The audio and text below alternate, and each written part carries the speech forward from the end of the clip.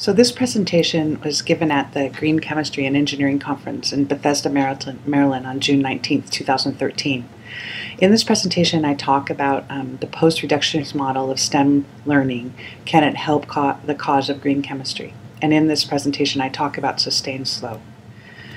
The outline of the presentation is that I begin by talking about the need for the post-reductionist model in education and in engineering, and I talk about the specific way that we're trying to experiment with that in San Luis Obispo with the Sustained Slow Learning Initiative.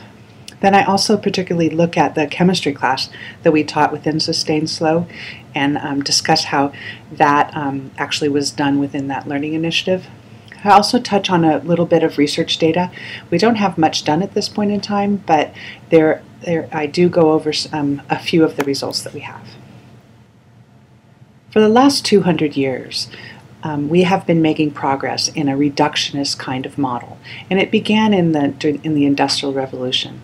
Me being an industrial engineer by training, I'm really familiar with this model of breaking things down into the smallest possible pieces so that you might be able to make improvements in those pieces.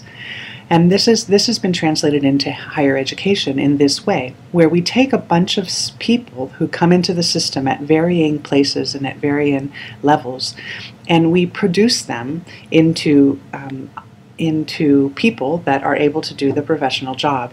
And the way we do that is we specify a bunch of courses that they're going to take that we call a curriculum. And these people are produced to some sort of specification. They're very independent oriented, they're profit driven, they're competitive in nature because a lot of what they've seen has been in this competitive mode. And we really know that this has worked good to develop a lot of really good innovations, but there actually have been a lot of unintended consequences. So we really ask ourselves, is there a different way of doing that? And of course we can make changes in courses or we can make changes in curriculum, but we actually feel that those will not change the entire system. And what is necessary is to actually look at the assumptions of the system we're participating in. So if we look at education as a whole, and I look at the assumptions in the educational model as it is right now, I can articulate some of those. The first here is that students are generally lazy and must be forced to do the work. Sort of a force model, that they need to have some sort of external pressure or force to do things. It's the faculty's responsibility to define each topic and activity. So this idea that it's really faculty-driven and faculty-centric to decide what should be covered in an educational system. Students learn the best in the face of competition. So if there's a competitive model where students strive to beat somebody else, that is a system that we feel is, or that we operate under as an ideal. And also we really bring to our teaching the assumptions that students actually don't like the topics we teach, that they are not engaged in it and they don't think it's interesting. And also, to go along with that, is that the subjects we teach are most important. There's a lot of other subjects that are taught in higher ed, but we often feel the one we're teaching is the most important. And also that lecturing is the most efficient method of teaching. I think we all agree that it's maybe not the most effective, but it is the most efficient, covering a broad range of people in a quick and efficient manner. And then we also think things like, as an expert in my field, I know all the necessary topics. I know everything there is to know. I am the expert and I am going to tell you about that. And that my habits are very different from student habits. The things I do, the way I work, are very different from students. I keep myself separate from them. All the topics I cover in class are important, and they're quite a few. So this idea that there's both a breadth of topics and then a depth that's necessary in the class that I teach. And that I must teach these topics so well so that students can use them later in courses or in life. So this is the idea of banking these. We deposit this into the students and they will be able to withdraw that knowledge later, when they either in later courses or in life when they have to apply it. Now you can probably recognize many of these assumptions of your own education and also of the current educational system. Well, we really looked at these assumptions and said, can we change that? Can we do it differently? And we developed sort of different ways of working on things. So initially, we believe students are enthusiastic about learning if it's relevant topics and in content. So students actually want to learn some things, and if we see that they actually are investigating some things that are of interest to them. Students have their own interests, and actually these can be incorporated into the course. So we can draw on what students are interested in and include those in course content. Students learn best in a nurturing, collaborative environment. There's actually a lot of research that supports this, that students actually learn best when they feel supported. And also the idea that actually I do love the topic I teach, and that we can show that. We can show our own emotions about the topic and our own passion. And this actually helps the learning environment.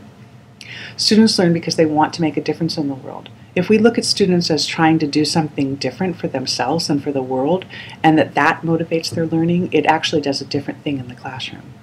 Self-directed and individualized learning is the most effective. The individualized learning is actually one of the engineering grand challenges, to try to develop things that are going to be more individualized to a particular person where they come into the system. The world needs less experts and more systems thinkers.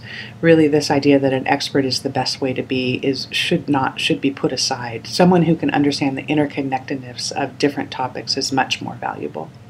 Many of my habits are very similar to the students. When I look at my tendency to procrastinate, or that I am influenced in my work by all kinds of other things that are going on in my life, I am not at all different than the students.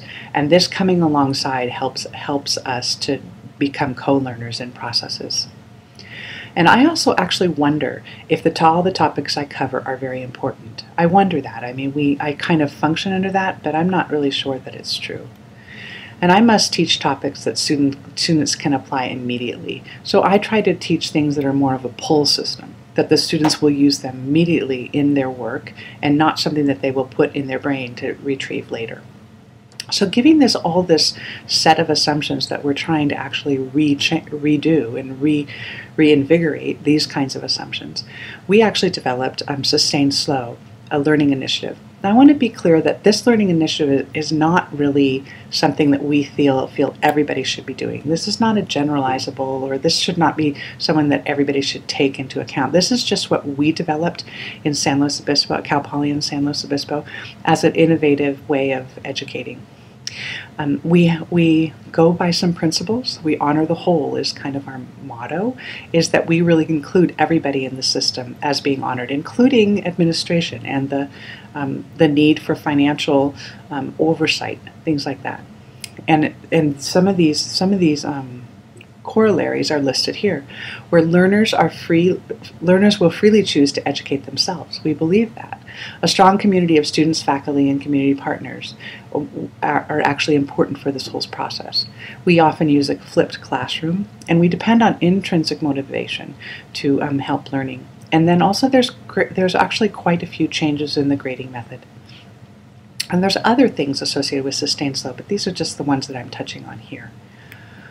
So in order to explain Sustained Slow, it might be good to go through a kind of an explanation of the contrast between a traditional university.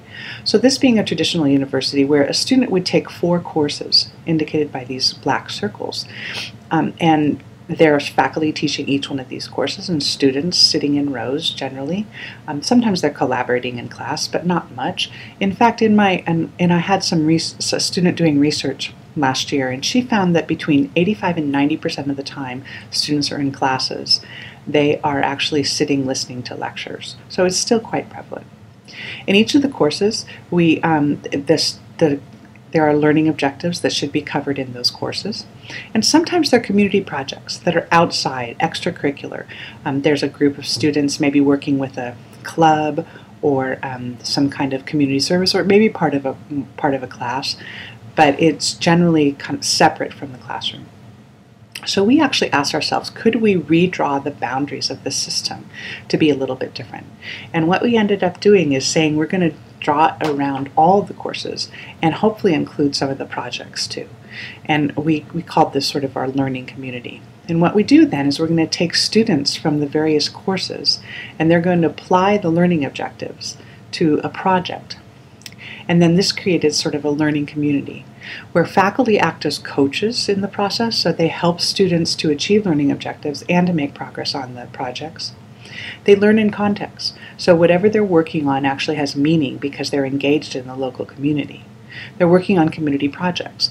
We have about 15 to 20 community partners, and they range in from nonprofits to small businesses to activist groups. So there's all different kinds of community partners that are joined with Sustain Slow. We also encourage self-directed learning, where students take ownership of their own learning in the process. This is the second year that we've done this, so we're just finishing the second year in June 2013. We had between 40 and 50 students in each of the first two cohorts. We want to get 100 next year. That is our goal that we think would be financially attainable. And the students take classes for 2-quarter sequence, and there's 5 to 7 faculty teaching these classes. Each quarter, the students take 3 integrated GE courses. There's a list of some of the courses, and then again, there's 15 to 20 community partners. I'm going to just do a little bit of illustration about the chemistry class so you can see how some of that integration was taking place.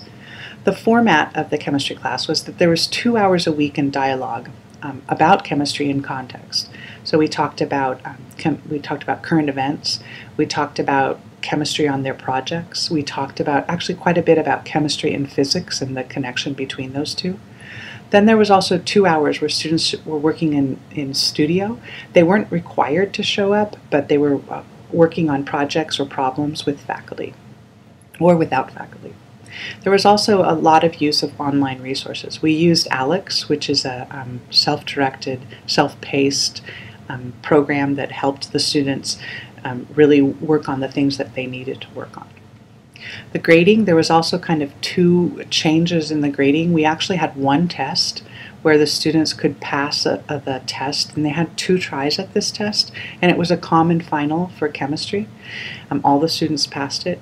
And then in addition, they had to work on a quest project. So some examples were that there was a student that was very interested in bees and honey and was working on that within her community project. And so she did some chemistry around that. There was also a student that was interested in AIDS, and because he was working with AIDS support networks. So he did some analysis on the chemistry of AIDS. And through that, you could see that they were applying the things they were learning to their projects. One of the things that was interesting to us is that we found that over time the students don't learn like maybe we imagined they should. We thought that they should be working a little bit of a time every week of the quarter and try to get to the learning objectives. Because we could track Alex, we saw something that looked a little bit like this. This isn't exact numbers, but this is a little bit what it looked like. Students were slowly working on stuff until the very end of the quarter when they knew the test was coming up, and then they completely crammed. Now, as faculty, we were just confused about, well, is this a good thing or not? Well, I think that it actually is what it is, and that students often behave like this in a learning situation. And for us to be able to see into that and actually trust that process was something new for us.